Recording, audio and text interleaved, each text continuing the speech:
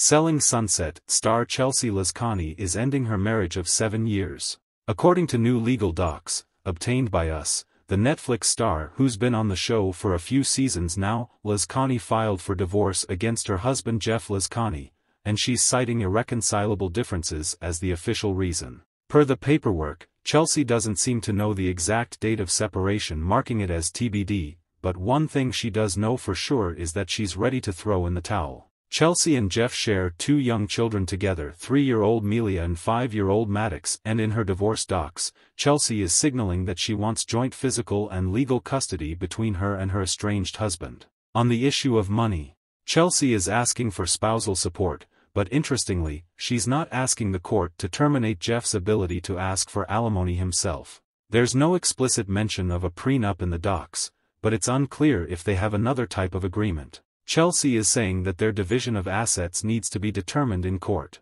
The ex-couple has been married since 2017, and they actually met on Tinder. Jeff has been featured on the show during Chelsea's run on Sunset, and while he isn't prominently featured as a main character, he does pop up here and there in Chelsea's on-camera life. We've reached out to Chelsea. So far, no word back.